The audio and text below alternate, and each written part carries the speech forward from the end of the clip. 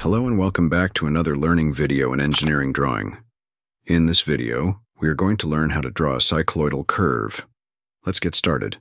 The problem reads like this. A wheel of diameter 60 centimeters rolls on a straight horizontal road. Draw the locus of a point P on the periphery of the wheel for one complete revolution if P is initially on the road. First, with center O and radius equal to 30 centimeters, draw a circle. Now divide the circle into 12 equal parts. Each segment will measure 30 degrees since 360 divided by 12 equals 30. Mark the division points as 1, 2, 3, 4, and so on.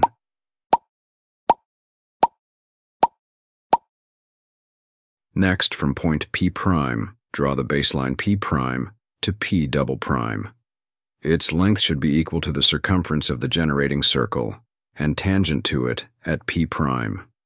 Since the wheel's diameter is 60 centimeters, the circumference will be 188 centimeters. Now, through points 1 and 11, draw a line parallel to the baseline. Similarly, through points 2 and 10, draw another parallel line. In the same way, draw parallels through the remaining division points. From the circle's center, C, draw a line parallel and equal to the baseline. This line will represent the locus of the wheel's center. Next, divide this locus line into 12 equal parts and name them C1, C2, C3, and so on.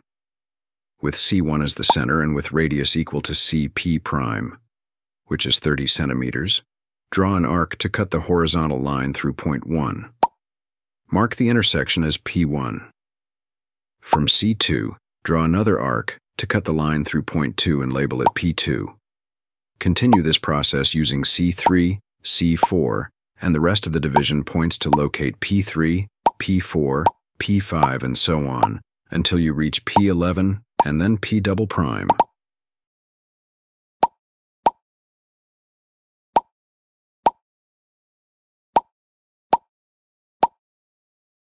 Finally, join P', P1, P2, P3, and the remaining points smoothly with a freehand curve.